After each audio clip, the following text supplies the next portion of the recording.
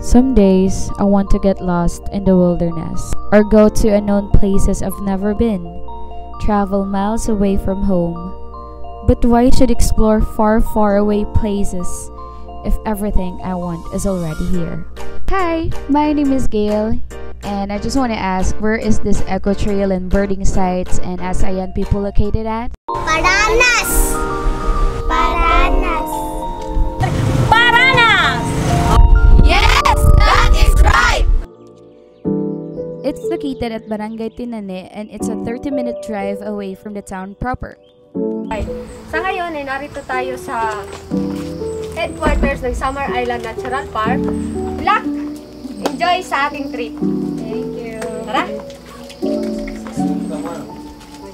So this trip can be done by groups, pair, or by yourself, but I choose to have my friends here. Ta-da!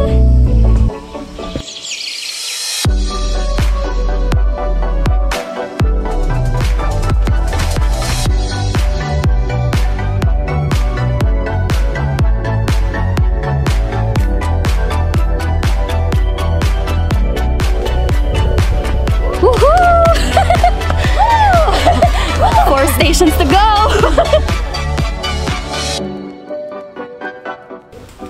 Hi, so we just arrived at the station 1. While I was roaming around station, I was looking for something different in this station. And then here I saw this.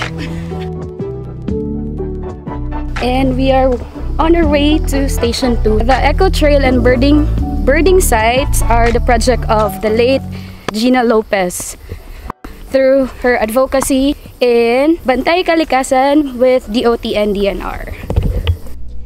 This station 2 is surrounded by very big and tall trees.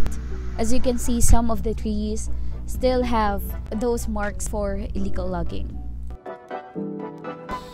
So we're here at station 3, so of course we can rest. What is something special with this station is that there are locals who are planting vegetables and herbs. And Begonia.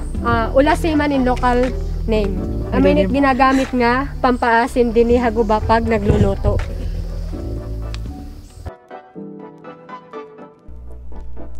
The thing here in Station 4 is the overlooking view from the view deck.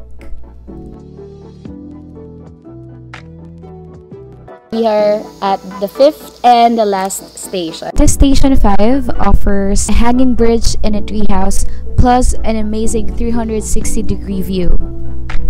The Summer Island Natural Park also is considered as the largest contiguous tract of old-growth forest in the Philippines and also the country's largest terrestrial protected area. Ako ay Elizabeth Mabinidosa. Ako ang President ng Tenani Association for Women and Development or TAWAD. Dini nga bulig haamon parte hapang panginabuhi.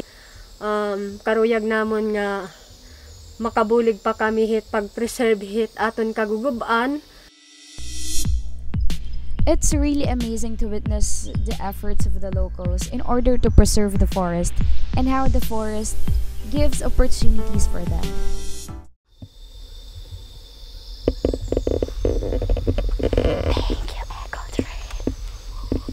So after the long trail, we have here the 3-layer pools.